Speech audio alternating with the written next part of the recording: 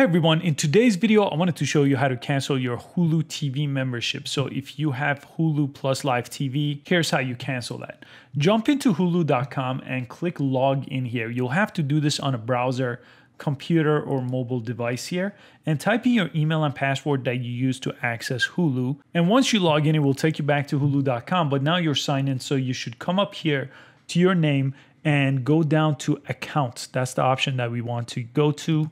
And under the account page, you should see a page that looks like this under the overview tab. So in order to cancel, right in the middle here, there's cancel your subscription, but you also have pause your subscription. So this is a great way to pause and not get billed if you just are doing this for a short period of time.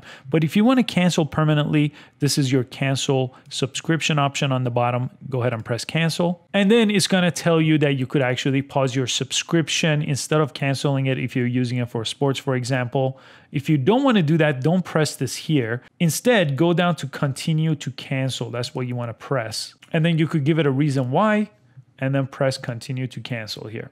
And then if you get another page with another offer, again, if you press cancel subscription, you could go ahead and cancel. You could always take in the offer as well for the free month.